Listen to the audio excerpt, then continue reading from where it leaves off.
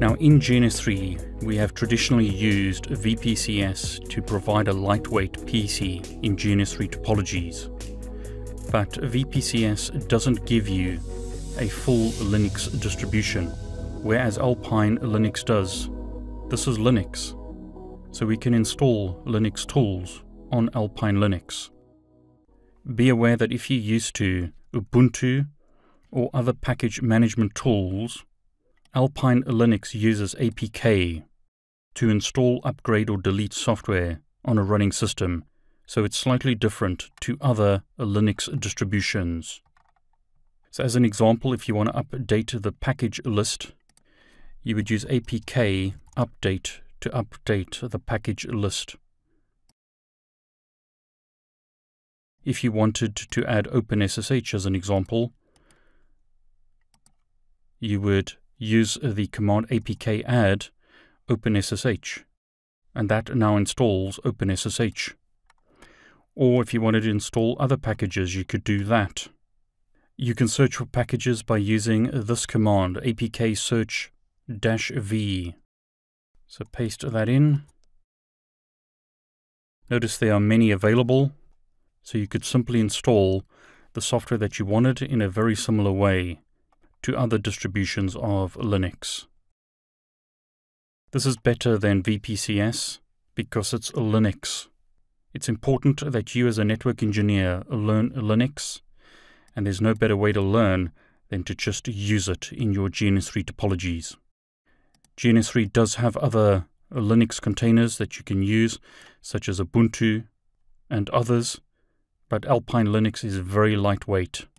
In GNS3 2.1, I can duplicate a node, so I'll shut the node down and then duplicate it and duplicate it again. I'll delete this Ubuntu Docker container, but notice I can very quickly bold a topology of multiple devices by simply duplicating my Alpine Linux Docker containers,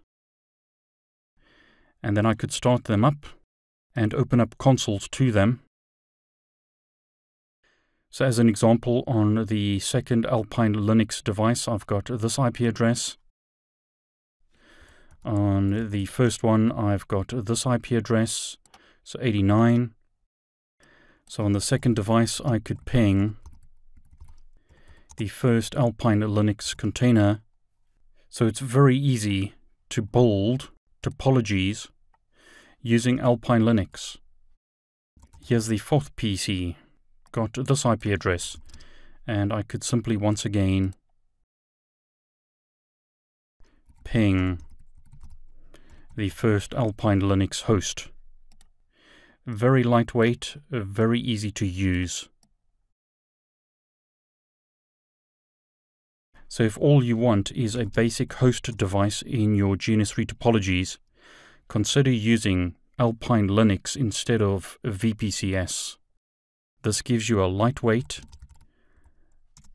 Linux Docker container that you can configure either statically or use DHCP and install packages in a similar way to how you would install them on Ubuntu or other Linux distributions.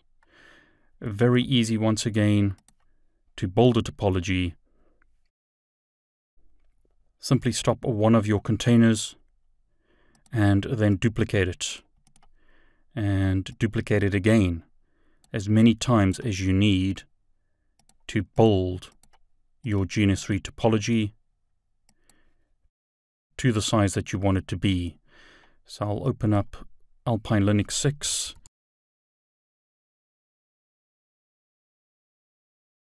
Hasn't got an IP address yet.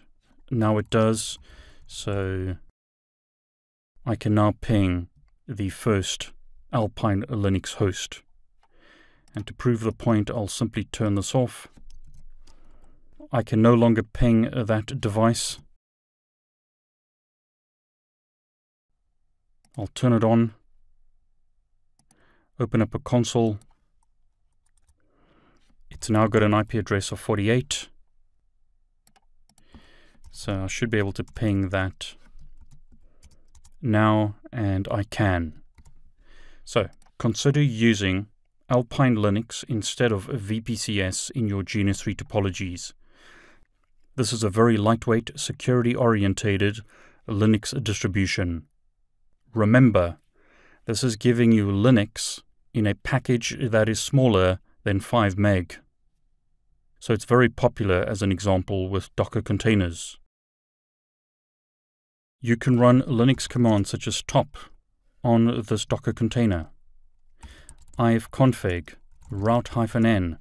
You can install applications on this and do what you would normally do on a Linux operating system, but you're doing it on an operating system that is less than 5 megabytes.